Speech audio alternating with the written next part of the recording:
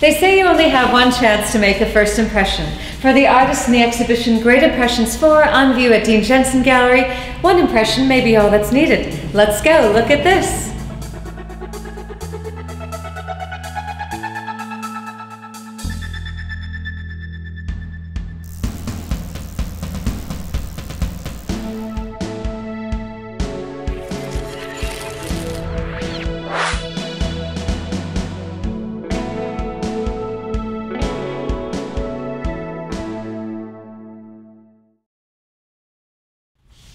As a group exhibition, there's a lot of variety to be found in these works on paper. Many of the names are very well-known contemporary artists.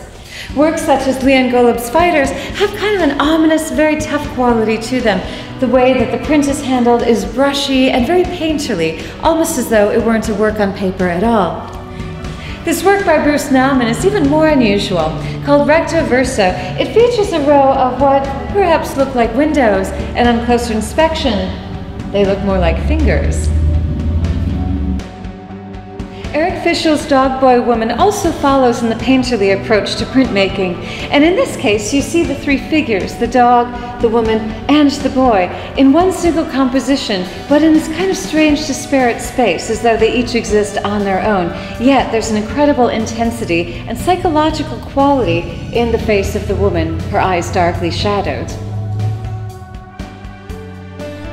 This piece by Lucien Freud is especially lovely, and what's really great about seeing it in person and up close is noticing the detail in particular passages, especially here, noticing the profile of the figure and the lips.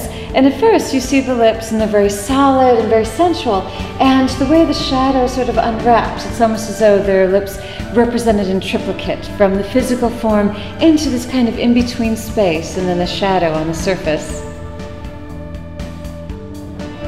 Large-scale prints are also on view in this exhibition, and we have wonderful examples here by Neel, and also a piece by Alfred Leslie, whose work you might remember from the recent exhibition called The Killing Cycle that was shown at the Haggerty Museum. Here's a chance to revisit Alfred Leslie's work in print form. How many expressions are there in the human face? As many colors as there are in the paintings of Gérard Sendrey. Sendrey is a French artist very well known within the circles of what is known as outsider or self-taught art. He started to make art when he was about 40 years old and has continued a very prolific output ever since. Most of the works that he do are faces or visages. He explores a remarkable stylistic range in these works on view.